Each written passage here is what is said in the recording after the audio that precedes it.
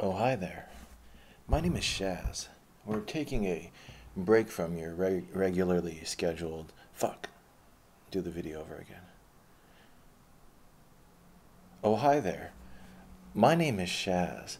We're taking a break from your regularly scheduled journal videos in order to smoke a joint.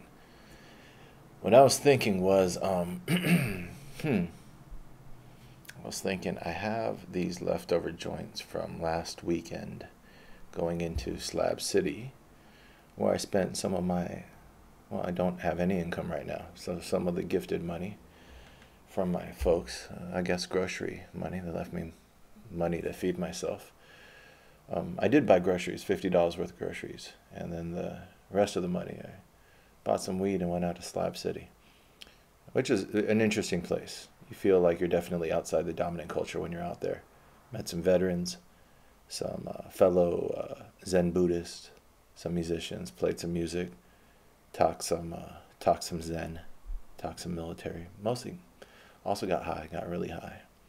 We went to it's just a whole scene. That's a whole, pretty sure that's what I'm going to be doing 2019. But I don't, I'm trying to finish up a project. And weed is good for brainstorming, not the best for actual getting the job done. Maybe. If I'm going to, I'll probably save a joint or two. I have about three. I'll save one and I'll do a final edit and I'll probably get high and read it, try to read it fresh. But as for right now, I'm going to get rid of these guys so they don't fall into the less discerning hands.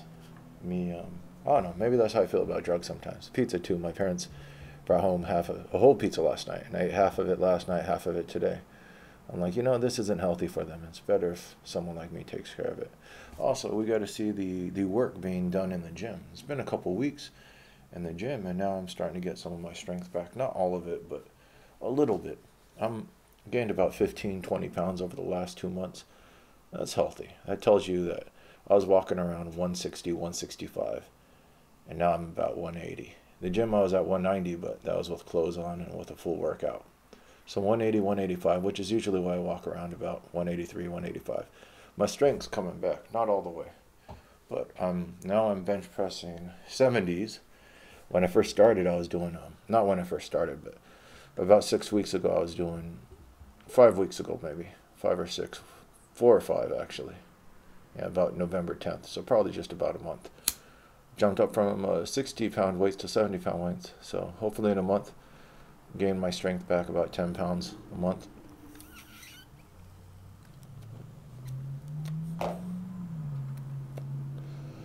In a month, I'll be back up to doing 80, 85s in each hand. That's another interesting thing. Working out. I was telling some old timer today. He jumped on my machine. I was like, old timer, I'm using that machine. Can I work in with you? He's like, cool. You're doing 180? And I'm like, yeah, that's a pull-up. I should be able to pull my own weight up. It was like these machines. Because my grip is like, that's interesting. I noticed with my pull-ups, I was like, not even looking at the scale, I knew I was putting on weight because I was getting heavier than my body could lift up. Just my grip. I think the muscles are keeping up, but grip is a bitch. Grip takes a while to work on. In my experience, grip is just slowly but surely. Hang from the pull-up bar. Do little grip exercises, but you gotta stick with it. And after like 3 months, 6 months, your grip will really get better. I could hang like a good minute and a half, 2 minutes. I want to work back up to that. Hanging from stuff is a very functional exercise. But what we're going to do today, we're going to smoke. It's about 3 minutes. When did I start this? Yeah, any minute now. About 3 minutes before marijuana starts affecting you. I smoke about half a gram joints. So usually it's a lot for people to share. Between 2 people, get us both pretty stoned. For me, myself, it gets me as high as I could get. I could do 2 of these, but one is pretty much, that's like me, 0 to 100. You don't get much higher unless you get edibles and shit. I'll do like one of these and then maybe I'll do another one in a little bit, but I'm not going to do that here because we have to fucking get a video done. One of these between 3 or 4 people is a decent little buzz. between two people is a nice conversation. You're both pretty lit. One person, that's like a little personal challenge. I'll do one of these and I'll be driving. And yeah, that whole like, I could still do this, but I'm high. So you just got to pay attention. Weed affects not your motor skills, not as much. I don't think so. I would bow to the science on that and do more scientific studies about people driving and stoned. But for me, as long as I keep the thoughts in control, because it makes your thoughts go crazy, everything else seems to be normal. But I suppose when I'm running for president in earnest, I should probably be more responsible. Don't drive all stoned. I was thinking, don't curse. Clean it up a little bit, Shaz. You could. The strong can afford to be classy. No, the strong can afford to be kind, but the wise can afford to be classy. There we go. Let's do it that way.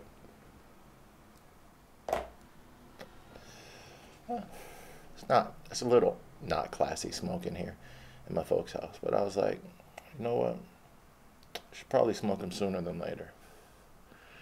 And also, you get some stony ideas. I've done 100, going to be 150, 151 videos, something like that. By the time we're done, we have about 30 left. It'd be nice to do a stony one, right? So like, throw off the glasses, throw off the sweater, and the fucking whole like look, which is a cool look. I liked it. But let's do walkabout Shaz. Shaz as he walks about this earth. See. Some of these I pack so tight that they go out, which is good, because then you could save a nice little fucking, that would get you high, this little guy, just this little third. That's all you need. You need like 3 or 4 puffs for a head change.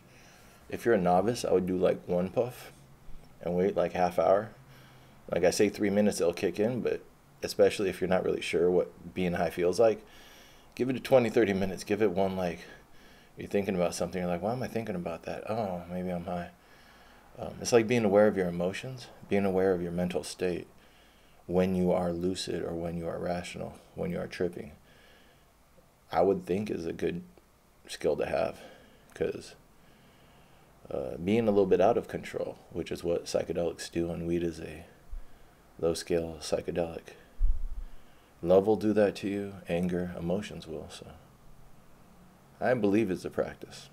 That's how I use it. And I think it's a useful practice, but at the same time,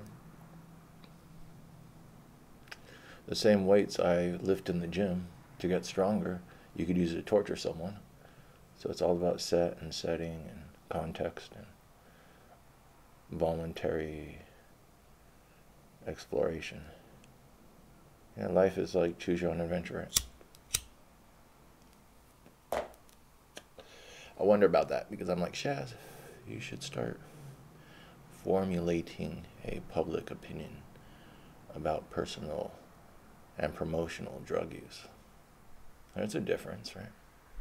You can do personal actions which aren't a promotion. But I think the only thing I would ever promote is for people to sincerely be themselves and express that in whatever way that doesn't infringe on another's right to sincerely be themselves. Out of those simple truths, you get the whole basis of society, right? Just do your own thing and don't be an asshole.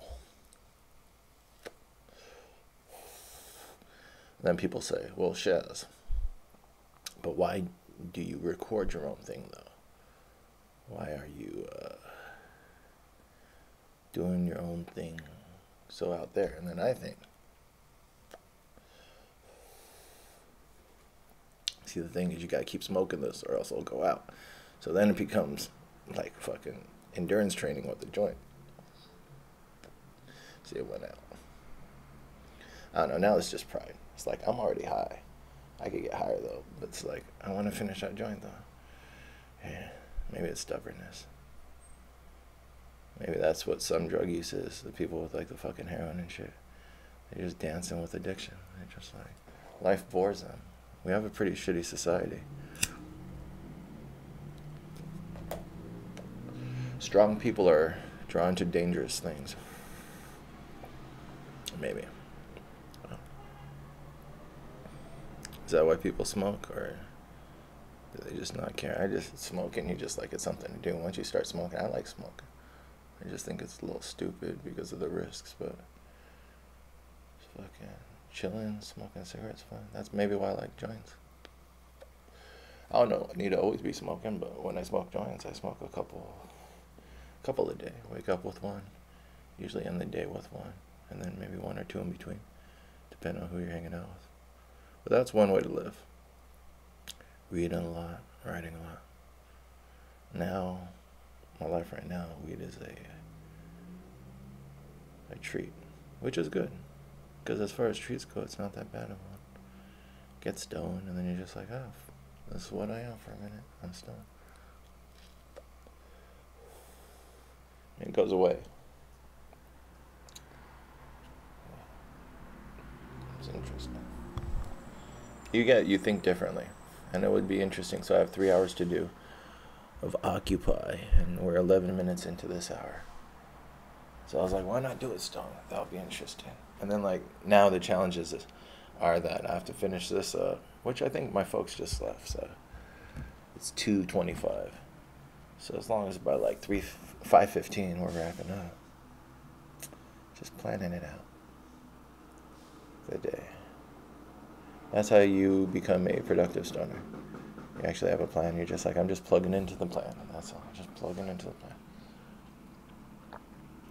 But then what's negative is also a strength. Now your scattered brainness is a positive because you can freely associate about what's actually on your mind. Anyways.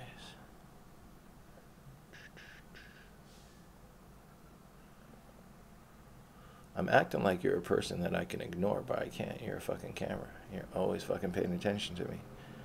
What a fucking... You know what's weird is I'm actually realizing I'm becoming friends with my camera. You spend so much time reading in front of this little screen, and I'm just seeing myself. It's like, oh, I wanted to visit myself again. Like I started a dialogue on myself. That's interesting. I answer my own questions, but it's only like it's in the present. Like, That's interesting. Because you got your past self, which are your memories. You can't really change that person. He takes a while to change. You have to have new memories. And you live through stuff, and then all of a sudden your past self starts like becoming something. You're shaping it. And then the future self seems to be, I guess we try to shape that too. I don't know. How do we try to shape it? The future self with our willpower, our plans, try to give ourselves options. I'm recording my present self, which becomes my past self when I watch this again as my future self. And in that way, this dialogue will connect all the selves that I have. It will become a memory, but it's also directed at my future self. So then when I watch it, there's actually another side to it. That's interesting. So I shouldn't get so upset if conversations seem half finished, because there's another part to it coming when I watch it. That's really cool. That allows you to have peace with your past actions, I guess, because you're like, I'm gonna speak on this. I'm going to. That's what the benefit of reviewing your life is, maybe. You're like, I've spoken on everything that I think I needed to speak on, or most things, enough to explain where I'm coming from. It's interesting. Well, as I wrap up this project, I'm going downhill, so it makes more sense, or at least I have more peace with it, because I'm like, fuck, I spent this much time on it. Might as well be something. Occupy guide. I have 20 things to do, and I have 3 hours, so I have to do one every like 10 minutes. It's about 15.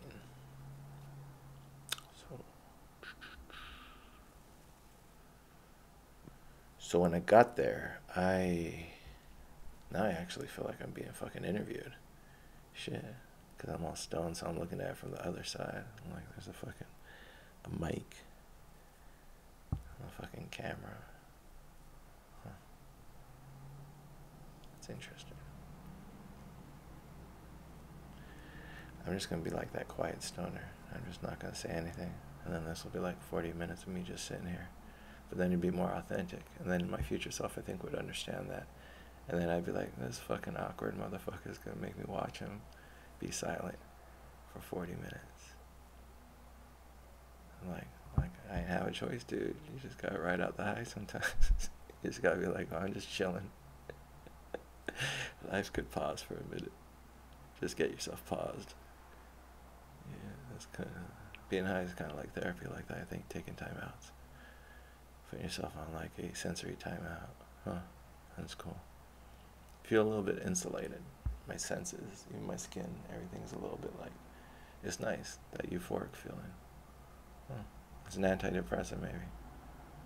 That's funny. Or maybe I was feeling kind of like the death of my parents. They came back from my grandma dying. I went up there to visit her, and then she died while they were visiting, so it was good timing. Checkout was Sunday, and grandma died on Saturday. I didn't even have to get another day at the hotel. Crazy shit. I don't know. A lot of details my mom told me. It's interesting, family stuff. Family stories and how they fit in. Try to be empathic and say, oh, well, I told my dad I'm glad he's still here. And tell people you love them, give them their flowers while they're here. But,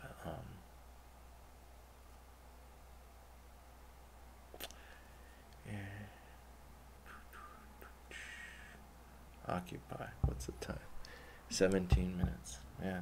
So 17 minutes. Occupy. When I got to the park, I was handing out my business card like a dumbass, being like, hey, yo, my name is Shaz, this is my website, this is what I'm about, I'm a writer, you what? What you doing, what you about? And then I noticed all the disorder in the park, and this is kind of like society. Like, imagine I'm a hunter-gatherer, and I come across the first civilization. And so I see that they have their thing going, that people are living here. I ask if I could join, and people are like, oh, I'm not so sure. But then I start making friends. And at night, I just walk around doing like security with people. And then when everyone's crashing, I'm like, yo, can I just crash in the corner or something? And so I ended up staying at the anarchist squat, or the communist tent that way. And the anarchists were over there too.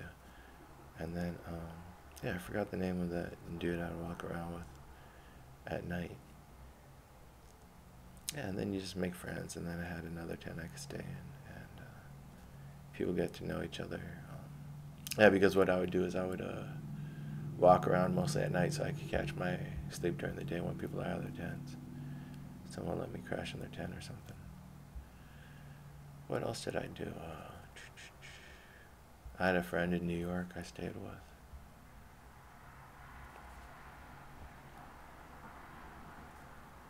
But yeah, I ran across the anarchist table, and then they had literature, so I'd pass out literature. And this is some of the literature.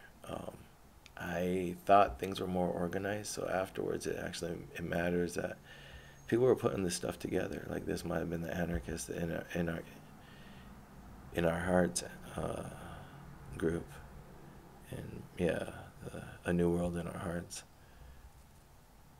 But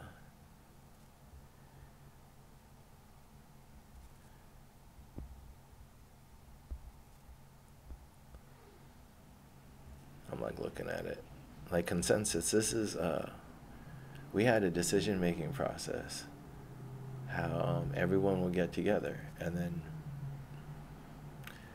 yeah, Occupy Wall Street was there was a protest outside City Hall during this summer, and then there's this magazine, and that just was already because of the cuts, the austerity and stuff like that. This is what, 2011?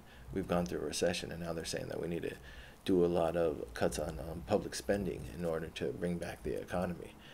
And so people are protesting that outside the City Hall. And then Adbusters, this radical magazine, says, let's take these protests down to Wall Street and let's all bring a tent and occupy Wall Street. And the magazine only has a circulation of like 70,000. It's not the biggest magazine, but the people were already camping out in front of City Hall, so they moved down there and a bunch of other people to the park. And then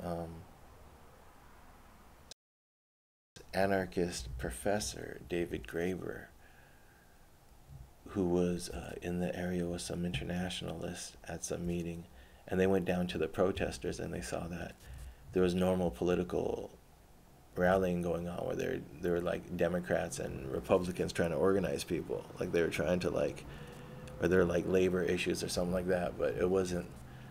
So the anarchist showed people how to do a consensus, a general assembly, which is an assembly of people, and there's like a format for people to speak and stuff like that. And you had labor on one side, and then the consensus people and the anarchists on another side, and people kept going back and forth between the groups, and eventually they settled around the consensus, where, or was it the General Assembly? I'd have to look into the rules of how they do it, but like, basically, it's just a politer way of speaking in public, and a way of making decisions too, and organizing. And out of that, and those people who were originally down there, people just started coming. And then it just grew up to like a standing camp of like 200 people, 200 to 500 during the day. And then you'd have thousands of people visiting. And we had, we served 3,000 meals a day. The whole like tourists and everyone would come through, the people going down to the financial district. Yeah. And then, but then bureaucracy, groups started forming to take control of things. And so the donations, people set up a bank account, and then people had access to that bank account. You started hearing of people staying in the W right down the street. At the hotel, you had like pictures in the newspapers of like a guy coming out of the W who's part of the finance committee for the group. And he says he needed a break or some shit. So I got down there right when they pulled some of that money out for a party on Halloween. Got down there November 1st. And they evicted us the 15th. So for 2 weeks I was in that park. Oh, and so I would work with these guys a little bit, anarchists. And spokes, this is how you do the spokes council and clusters. I was wondering, does it have, how is this related to the General Assembly? But I don't know, I'd have to. What's a collective? It's like,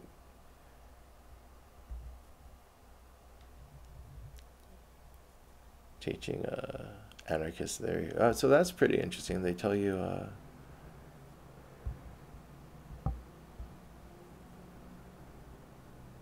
that's what I was wondering, who put this out though, because it's like it says Occupy, your guide to the international occupation movement.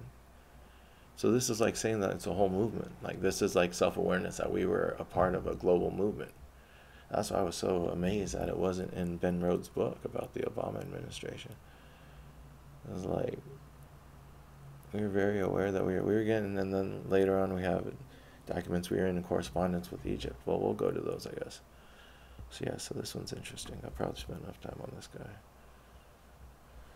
Pro-Egypt visit letter. I have like fucking cotton out like a motherfucker right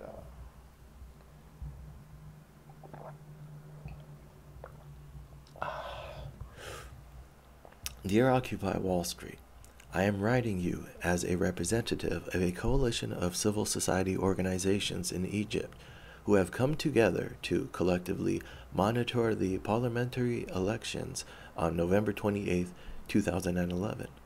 This election is significant because it will be the first opportunity for the Egyptian people to vote since the revolution began in January, and will ultimately decide who is responsible for drafting the new Egyptian constitution. We strongly believe in the role of civil society in keeping this election free and fair, and we welcome the support of the international groups as we stand in solidarity against authoritarianism. Consequently, we would like to invite you to send a delegation as well as a general request to your networks to come to Egypt and observe the Egyptian parliamentary elections on November 28th. We will be conducting an international training on November 26th and 27th that you are welcome to join. We are very proud to be the inspiration for such an exciting global movement, and we hope to see all of you in Egypt soon. Sincerely,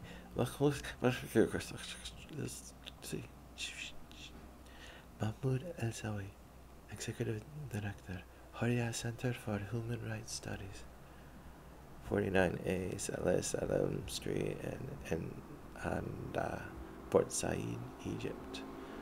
Telephone number 202-569-9252 or 012-755-41790 or 066-3330. There's a 2, there's a 7, 0. So that pretty much says everything that needs to be said about that. On to the next one. There's an anti-Egyptian letter. I thought they just wanted us to come there. To our kindred occupiers in Zuccotti Park, when we called out to you requesting you join us on November 12th in defending our revolution and in our campaign against the military trial of civilians in Egypt, your solidarity, pictures from marches, videos, and statements of support added to our strength. However, we recently received news that your General Assembly passed a proposal authorizing $29,000 to send 20 of your number to Egypt as election monitors. Truth be told, the news rather shocked us. We spent the better part of the day simply trying to figure out who could have asked for such assistance on our behalf. We have some concerns with the idea, and we wanted to join your conversation. It seems to us that you have taken to the streets and occupied your parks and cities out of a dissatisfaction for the false promises of the game of electoral politics, and so did our comrades in Spain, Greece, and Britain. Regardless of how one stands on the efficacy of elections or elected representatives, the Occupy movement seems outside the scope.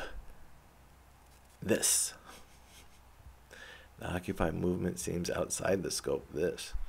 Your choice to occupy is, if nothing else, bigger than any election. Why then should our elections be any cause for celebration, when even the best of all possible worlds, they will just be another supposedly representative body ruling in the interest of the 1% over the remaining 99% of us? This new Egyptian parliament will have effectively no powers whatsoever, and as many of us see it, its election is just a means of legitimizing the ruling junta's seizure of the revolutionary process. Is this something you wish to monitor? We have, all of us around the world, been learning new ways to represent ourselves, to speak, to live our politics directly and immediately. And in Egypt, we did not set out to the streets in revolution simply to gain a parliament. Our struggle, which we think we share with you, is the greater and grander than a neatly functioning parliamentary democracy. We demanded the fall of the regime. We demanded dignity, freedom, and social justice. And we are still fighting for these goals. We do not see elections of a puppet parliament as a means to achieve them. But even though the idea of election monitoring doesn't really do it for us, we want your solidarity. We want your support and your visits.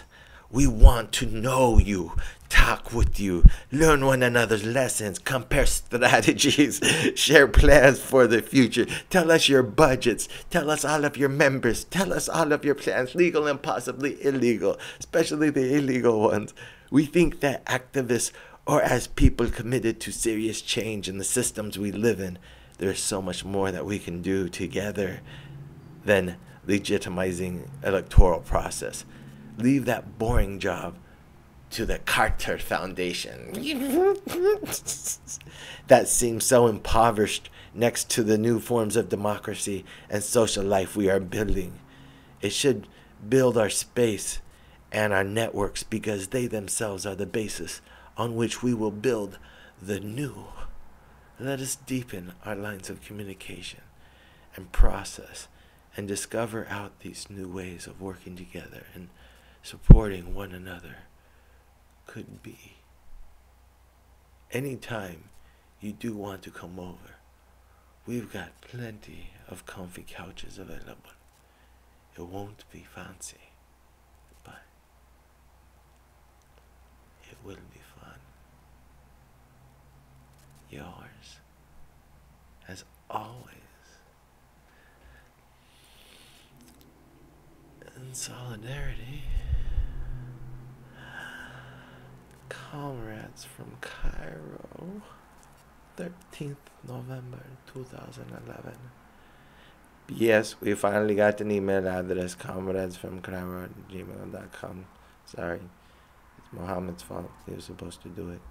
He forgot. You're too busy having too much fun. This is interesting, right? We have two sides of it. We have a pro-Egyptian and an anti-Egyptian letter. I think I read both of those quite evenly. Make sure I'm not giving any bias as to which one I believe. Of course, I know the score. I know exactly what's going on at all times. I know so much that I don't tip my hand, because the first thing you know is to keep your mouth shut. I don't even know if Egypt exists. I don't even fucking know in Egypt. Egypt fucking... That country fucking... that's like some ancient civilization shit. They ain't got no Egypt anymore. They got like Afghanistan, Iraq, that one that's like Iraq, but it's Iran, Saudi Arabia, Yemen. Yeah, I guess enough of those countries are in the news. Probably start learning geography more. It's on the to-do list. It'd be cool to have a gym with a fucking geography like on one wall, so while you work out, you go memorize a country, hit a set. It'll take your mind off the fucking pain. That'd be a good idea. 60 Wall Street, morning. Freedom, slums, stuck, not happy, bills, working, dead end, hurts, physical. Yes, no, money, queens, hustle, survive, lack of opportunity, resources, not knowledgeable, nothing available. This isn't the best we have. I am angry. I am angry for the simple fact that I feel the system was designed for people like me. We're poor and we're going to stay poor. We're not going to get anywhere. Money, you're nothing if you don't have money. And I'm just so tired of seeing people dispirited because they can't go nowhere. And that's why we hurt each other, because that's all we can do. Interview, morning of November 13th, 2011, 60 Wall. What? So this girl, she was upset and she wanted to talk to someone, and we're supposed to have these organizational meetings, which I had started attending so I could get notes and shit. And people get together and talk about, all right, this is supply, and we need to spend this much money on food. How's that going? And making decisions, but who's in charge? And it's echoes of authority without an actual boss. We didn't have a CEO, we didn't have a top-down plan, and so you had human society evolving in echoes and fragments. Like you don't have a structure. Like it seems like our cultures like mushrooms, language.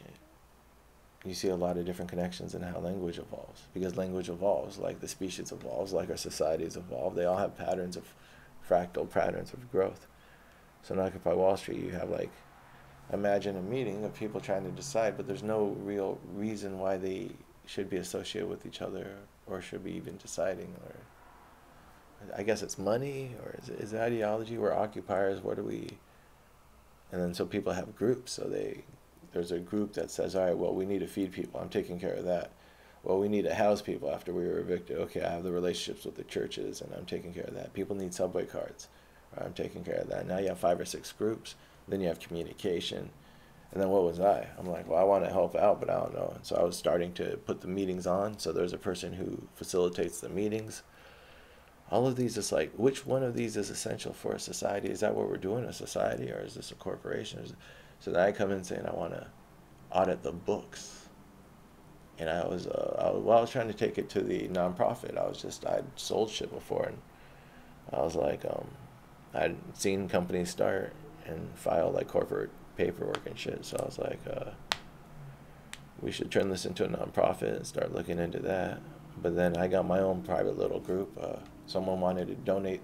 So I was doing this. This is how that led to that. I was meeting people and talking to them. So that's how I got this poem. This girl, she was looking for this meeting where the people meet in the mornings to decide things. She wanted to get some money for her community or do something, or she wanted to just get involved. She was like, and that's what I was asking her. I was like, you seem frustrated, just talk. And she was like, I'm not. And it wasn't an interview. I was just like, just say what's on your mind. You got whatever your frustration. That whole, even when I was in the Occupy Wall Street movement, being aware of emotions and like translating it. It's like, I feel you're not, emotions justify themselves, just express yourself. And she just started saying words. So I just wrote down the words that she said, pretty much what she said.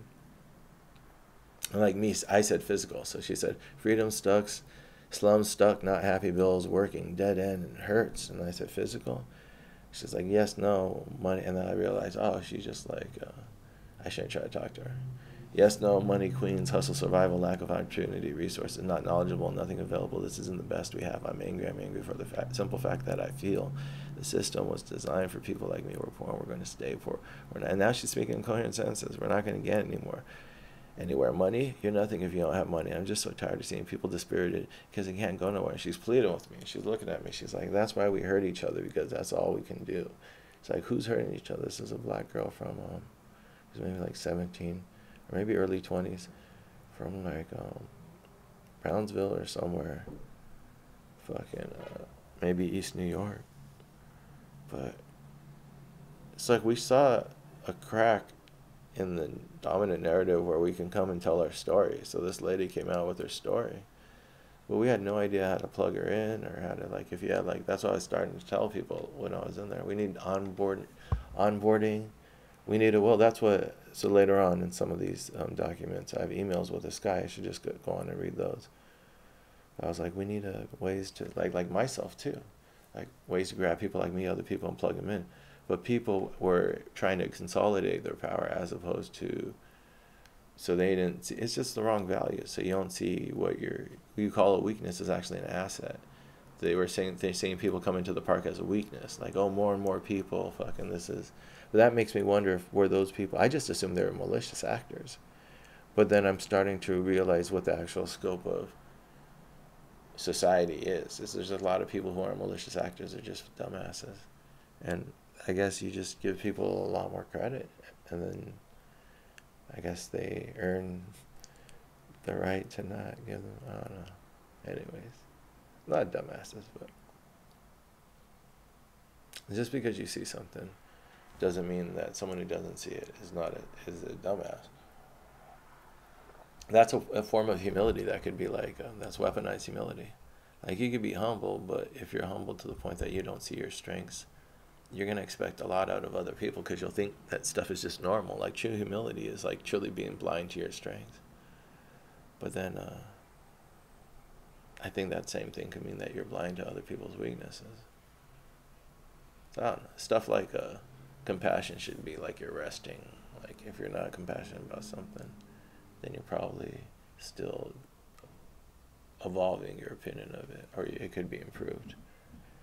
Compassion's a good place to try to end things for everything, because there's rare excuses to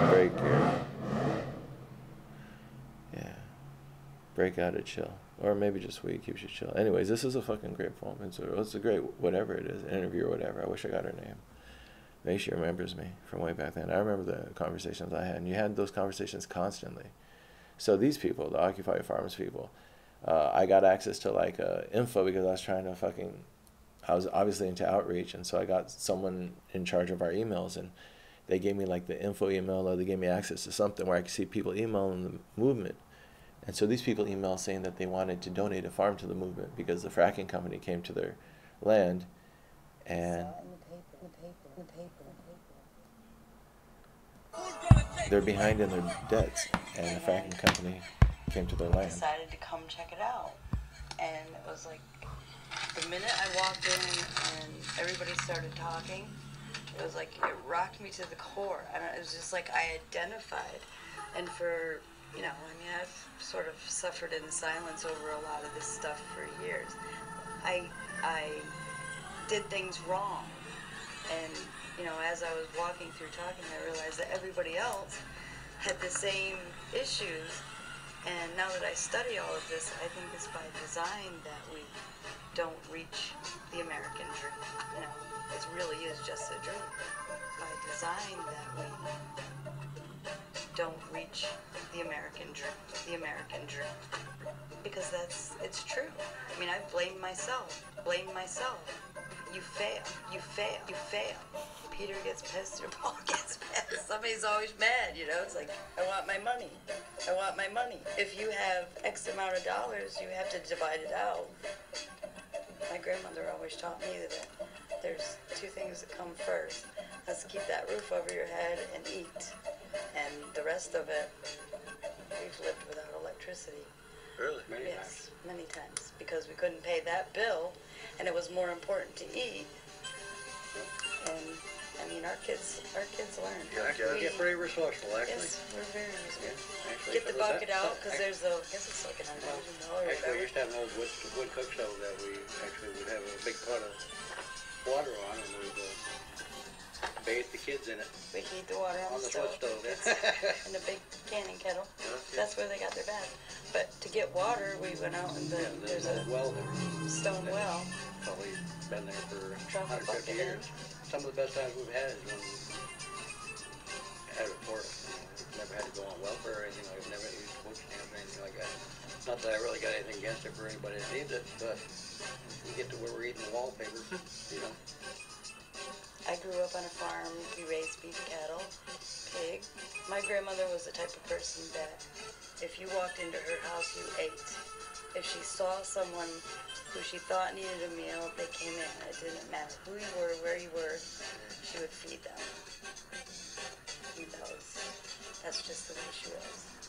Two things that come first. Let's keep that roof over your head and eat. It used to be any kid growing up could go work on a farm. Many adults could go work on a farm. But the farms are all gone. They're all gone. You can't make a living farming anymore. And That we know of.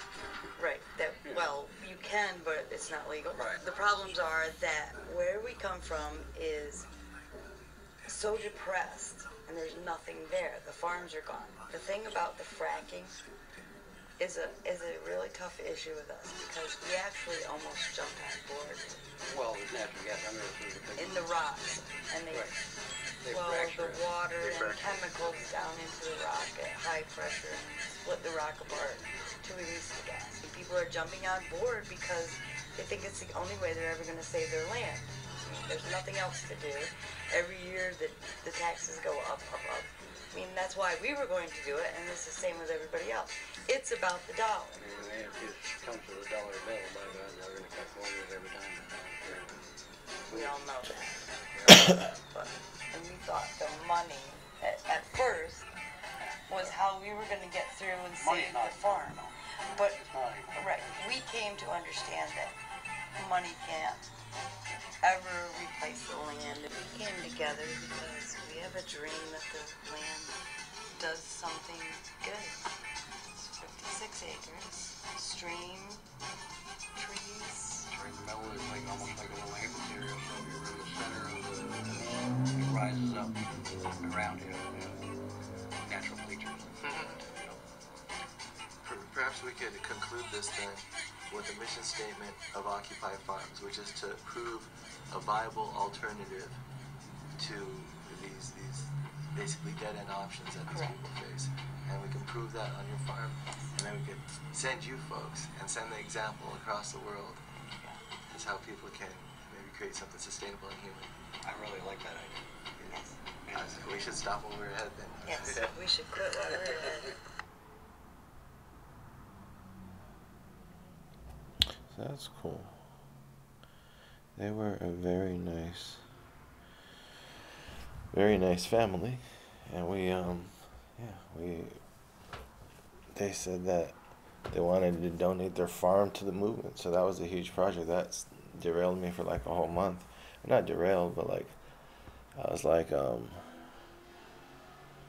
awesome, let's, huh.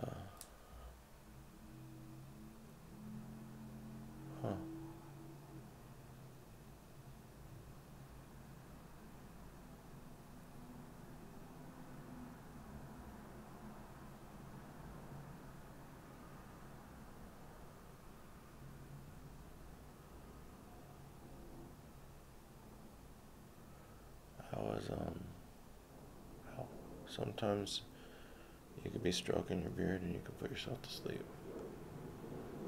Kind of like a cat. You're stroking your beard and then all of a sudden you just... Nah, maybe not.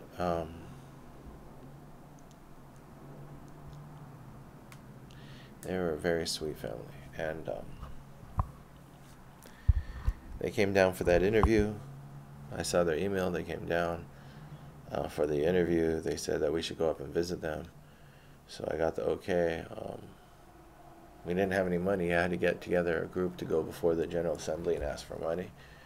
But I went to create the group and to ask for people who wanted to work on it. Out of there, we got like 10, 15 people already. So we say, all right, throw up like a social media accounts, other stuff, and then we start communicating now on emails and stuff, and you create like a little culture.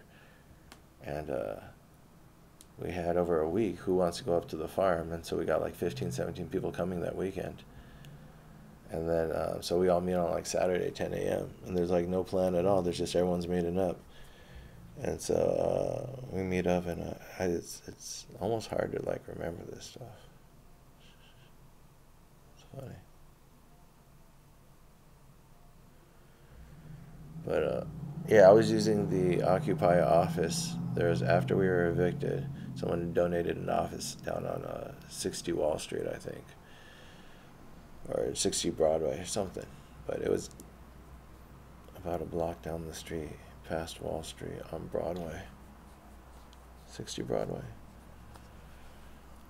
I just paid attention. The General Assembly is when they would say their information, because even though people were trying to control the little factions and groups, there was still like a General Assembly every night that listed the stuff that's going on in the movement and what's going on for the protests and stuff like that. And that's when people could come up and put proposals for their groups, or we want some money for this or that. That's how we came up with that $20,000 trip to Egypt. We voted that in, and at that group, you go to these meetings over and over again every night at General Assembly, and then all these other little meetings between other caucuses or groups politicking towards what they're going to do at the General Assembly. It's really interesting, this whole fucking galaxy of like different energies, and you can tell the malicious actors who are going straight for the resources, and because you could see them interact in this whole fucking society is what it is. But this mesh of interactions and networks, and like two people are dating each other and they were both on finance, and I brought that up. It's like this concentration of power. Literally, there's like a couple in there, and then they broke up. And it's like, what is this even? Are you really dating each other even, or are you really like that guy was paid by labor unions? Haywood, I think it was Haywood something. He's in an article with me. But anyways, it was hard to tell people's motives, and I was like, how did I come across? I probably can't. I mean, I don't know. I was trying to be transparent, so I'm trying to sell this book. So yeah, here you go, The Complete American's Guide to Revolution. I put it on Kickstarter. It has 0 pledged of 10,000, 0 backers, and this project was not reached. So that was November. So like I did get something up in November. Didn't put much effort into it. Didn't promote it a lot. But I found these farm people, and and I'm staying in 60 Broadway or whatever. So I'm in the occupied office. Sometimes I sleep there, even though you're not supposed to sleep there. And I'm only using email. I don't have a cell phone. And I had made an announcement at the General Assembly that we have a farm if anyone wants to go. And now we have like about 15, 17 people showed up on a Saturday morning in the atrium, which is right down the street, a place where everyone gathered indoors in this huge public atrium because they can't kick you out technically. I think you could sleep there too, or I think maybe it shuts down at 10. Yeah, this is just a whole homeless life in this part of Lower Manhattan. There was another other spots you could go to. Some delis open 24 hours. You could always sleep in the back at some tables. You could always go to like the subway. There are options. You always have like, you're never down and out, usually. At once I was walking by a corner and there was a bunch of people sleeping on the corner. I just joined them. I was like, I just grabbed some cardboard. They're like, "What's up, Shaz?" Or maybe they don't even fucking, I think one of the dudes remembered me. It was like a year later, but just I recognized some people sleeping in the corner. I'm like, well, that's probably a good spot. If they're sleeping there in a group, you're probably chill. In the summer, it's fine. And, but yeah, but so I show up, that version of me, that morning, and then like fucking a lot of these people are like kids in college or other shit. And so I'm like, all right, fucking, we got people. I'm already thinking like we're gonna rent cars maybe. All we gotta do is scrounge up some money. And people are already offering a pitch. So I'm thinking in my mind, all right, we could get like 300 to 500, probably enough to rent cars and do something else. And so I'm like, we'll just rent a car, we'll figure something out, but what are our resources? And then we'll break. And then we're going to come meet together again at like noon. So I give us 2 hours. I was like, let's just figure out our resources, then we'll break and we'll come back with some options. And so then people were like, well, maybe I could get a car and maybe rent a car. And I was like, all right, let's come back in a couple hours, let's do some research. So I came back with like numbers on a rental car. Like, all right, this is, if we could get this much money. But then I think 3 people ended up having cars. I was like, all right, awesome. Fucking, we got 3 people fucking, or someone rented a car maybe. He says he'll grab the car. I was like, awesome, we got fucking 3 cars now. Now we just got packing with people. So who are the people with cars? Then I put them at the front. And I was like, all right, just line up in the car you want. And just stand behind the car you want and ride in. And then people kind of like sort of shuffle because they didn't really know each other. But if they did know each other, kind of, people got where they wanted to go. And you saw like the late fucking pickers are just like all lined up in the last one. It's like, whatever. Like, and I was like, all right, remember your car because we're done. We're like, it was a very quick, I don't know why I'm proud of that. Like, quick solution to like, what other way would you solve that problem? But yeah, and then we were like, all right, let's do it. And then I think we had to wait for one more thing or something like that. So I was like, let's break, and at 2, as long as everything's good, we'll go. And we met back up at 2, and all the cars are still, the people are still remember their groups. And yeah, we took off. And then we ended up at that farm with like 15, 17 people. It was just crazy in my mind that like, it was just an idea like, oh, they want to donate the farm to the movement. And all of a sudden we have like dozens of people at their fucking farm, and we spend the weekend, and we're like smoking the most cigarettes because she has, to save money, they roll your own, and they have this huge tray. So usually someone's rolling cigarettes just to fill up the whole tray, just as something to do. So everyone's always usually smoking. We're already smoking down at the park, and yeah. And then their kids are really cool. They're like our age, and one of them smoking us out in his room in the basement and shit. And just stuff that happened. Let me think. We camped out over there. The first time we went there, we had a big tent and a small tent. And I slept off in like a small tent off to myself. I was like, I don't want to like, I don't know, it was weird. It wasn't weird because those are just bundles of emotions.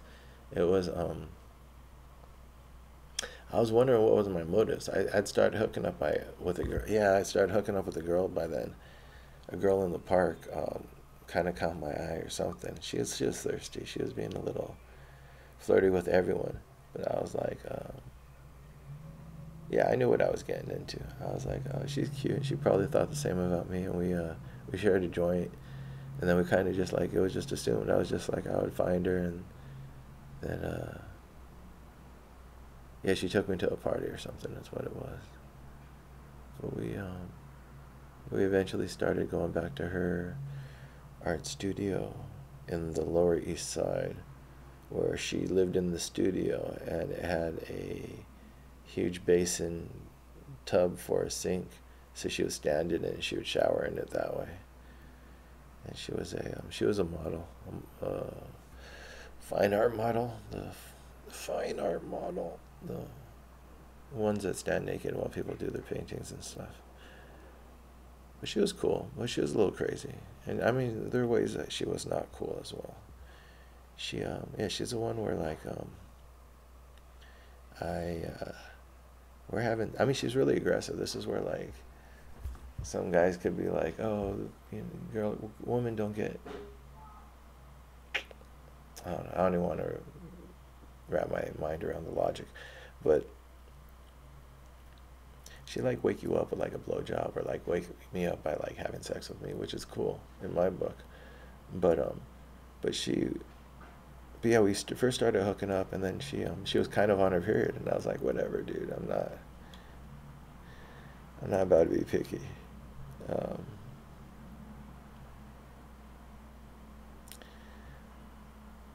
and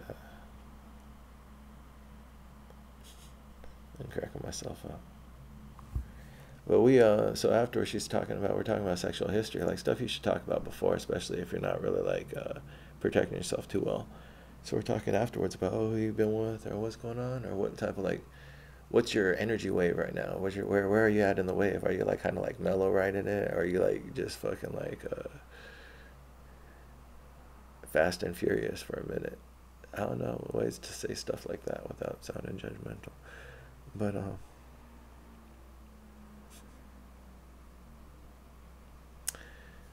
what is this? 4 minutes left. Anyways, so she said she had some STD. She had like what is it? The fucking thing, the warty dick thing.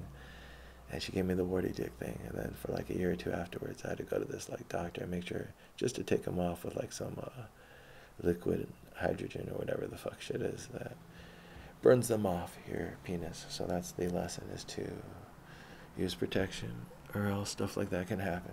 But then she was like, I was like, that's something you should have told me before we kind of like, before we pot committed there. And then she was like, well, but I thought I was on my period, it wouldn't matter. And I was like, you thought you'd be less infectious while you were bleeding. Or something, I don't know, it just didn't sound. So in my mind, right, as soon as she told me I was really cool, I was like, deep breath, I didn't really get mad at her at all. But in my mind, I was like, this is done. Like, no, this is what I get, and this is a life lesson, and whatever. And like, you learn to recognize some energies. And not that I want to fuck with someone like that again. I missed her, actually. A little bit last year, I was thinking about her. But just like for now, we need, this can't go unnoticed. That's not, you're not being a good person when you do stuff like that. So my response was like, I need some. So anyway, so I went up to the farm with that in my head, like, oh, I'm newly single or whatever. Like, I just hopefully dodged a bullet. And then she went and she tried to blow me up on, we had these online forums where we would talk, and she'd come into forums where I was like saying stuff about the farm or trying to talk about finance, and she'd talk shit about me. You know, he's just a con artist. You know, he's this or that. Because yeah, when we were going up to the farm, I told her, I was like, yo, like, you know, we're not really like. I gave her that talk, like, you know, we're not really committed, you know, like, I'm about to go for like maybe a week, so I don't know what happens, but like, just act like you're single, like we're not really, because I'm going to act like I'm single, or something. I guess I didn't take responsibility for my emotions, and I didn't break up with her, and I didn't actually tell her. That was a little passive-aggressive in the bad way, I guess. I was just in my mind, was like, we're broken up, but I didn't really tell her, and just like acting like we were broken up. Nothing happened on the farm.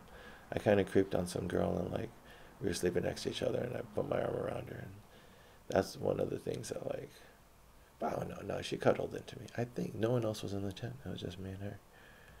But anyways, nothing was happening. But, like, that's like I think it's an interesting move. It's not one to be retired, but I guess subtlety is less, that's more of a sure thing.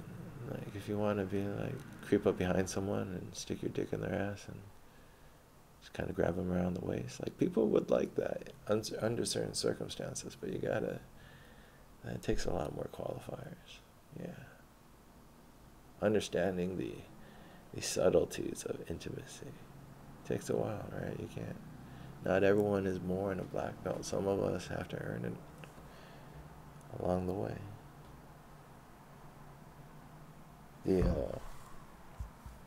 Anyways, now when I did my Kickstarter, fucking OWS Origins.